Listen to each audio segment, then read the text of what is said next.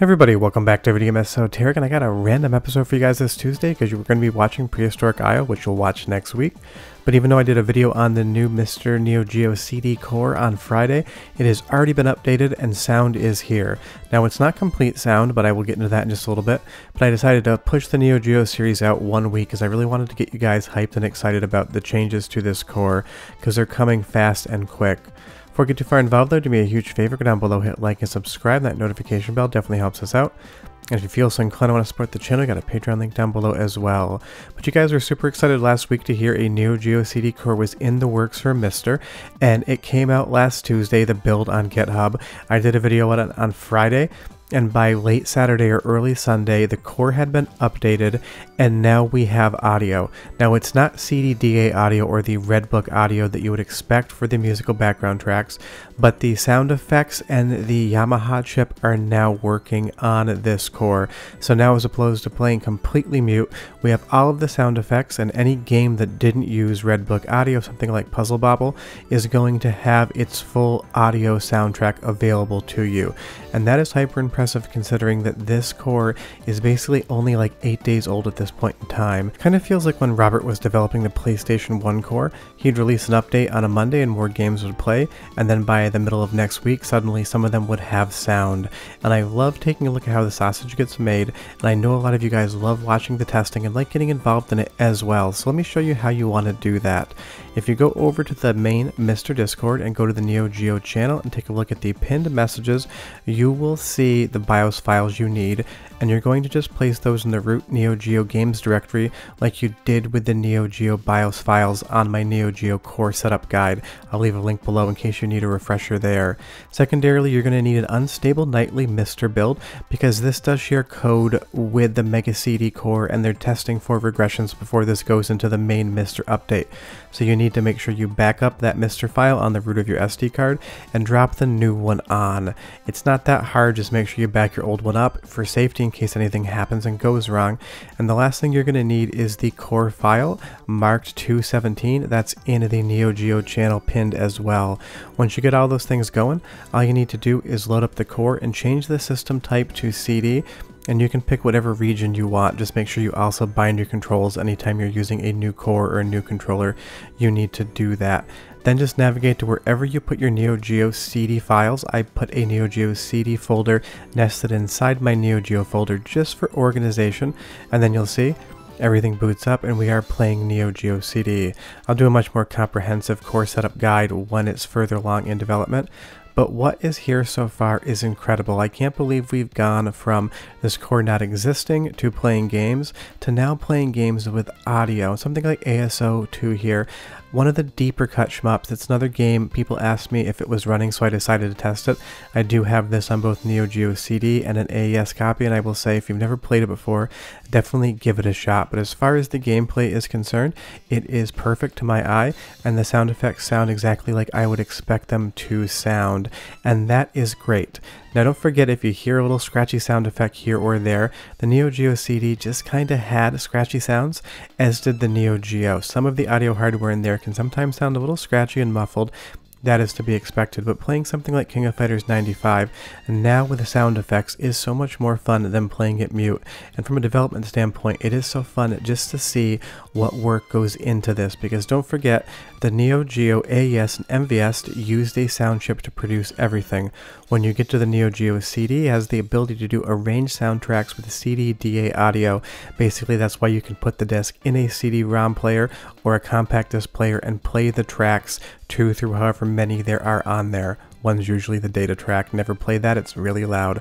But go ahead and listen to how good Puzzle Bobble sounds, because if this isn't identical to real hardware, I can't tell. But I'll be right back.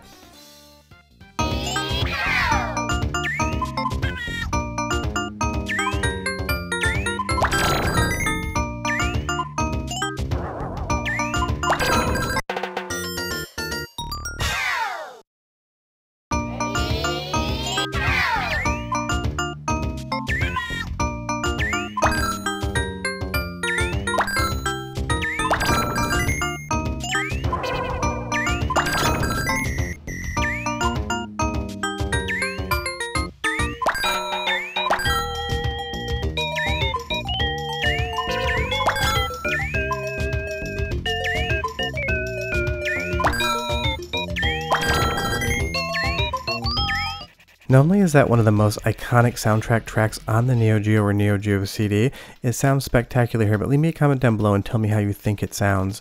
Now do be aware that there is no fast loading involved in this core so far. So many of you asked me about that. Maybe it'll come in the future, but currently it is loading at the same speed as a front loader or top loader Neo Geo CD, and CDZ BIOS isn't really working. And you're definitely going to encounter some issues. If you see the screen here, something like Metal Slug 2 or other games where you can't actually see the game, go into the fix layer or FIX layer and turn it off. Suddenly you'll have the game's graphics, but you will lose the heads-up display. Seems to be a little bit of an issue with the layering of the background and the foreground, and I'm sure it will get fixed in future updates. But if you do see that kind of missing graphic, go ahead and toggle that and you will see that 9 out of 10 times you're going to get the graphics coming up. Now some games are just buggier than others. Something like Metal Slug 2 here is chugging and screen tearing way worse than an AES or MVS copy would. That is not to say that Metal Slug 2 was the smoothest running game of all time. It was definitely the opposite, but you can even see as that screen scrolls we're getting a little bit of graphical corruption. Just remember, it's work in progress. These are things that are to be expected, and I actually like seeing them. It gives you a little bit of a background into how these things are developed and how the hardware actually works with the different layers and things you can see. And sometimes, like on Metal Slug 2 here, when it goes to load the next stage, it's just going to black screen and that's all you get. But go ahead and take a listen to the sound effects on Fatal Fury Special and see just what is and isn't working. It's like 20 seconds. I'll come back and tell you more about the core. 3, fight!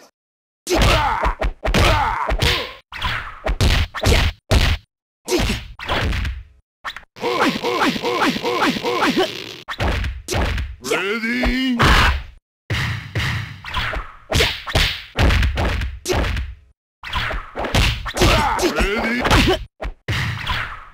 Loving you!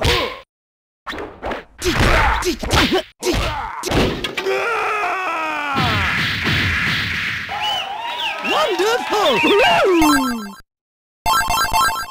It's not like listening to sound effects is the most exciting thing in the world, but what it does delineate is just how the hardware handles audio.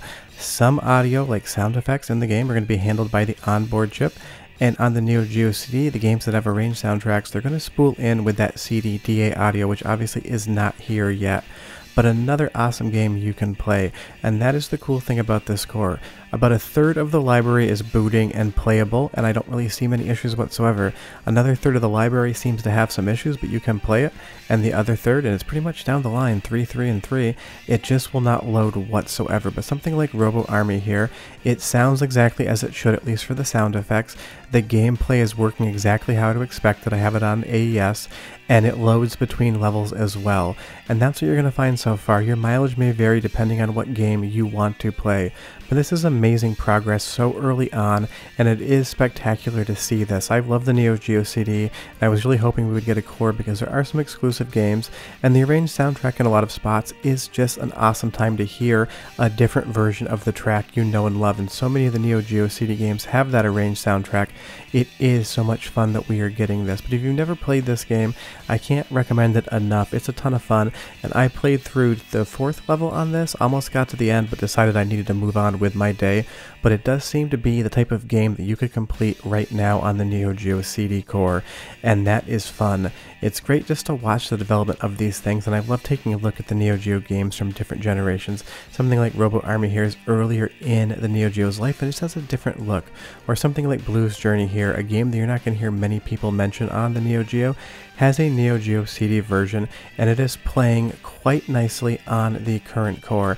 And I'm sure as this core gets updated, once the audio comes in, more people are probably going to discover a game like this, maybe if they missed it on the Neo Geo AES and MVS core.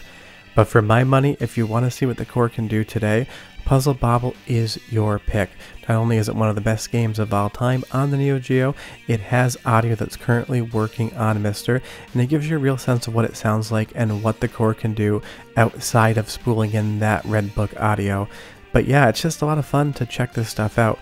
And you guys wanted to see me test more games on the work in progress core, and that's exactly what I did. And now you can play them with sound, and it's amazing that this got done, the update, within 5 days of the core being built off that GitHub repository. And obviously, if the core gets updated again, I'll bring you more videos, but I'm not going to be doing a testing series like I do with the Saturn, just because there's not that many games. Short of that, I hope you enjoyed this random Tuesday interruption. We'll be back with normal Neo Geo next week, and I'll see you guys next time. Bye-bye.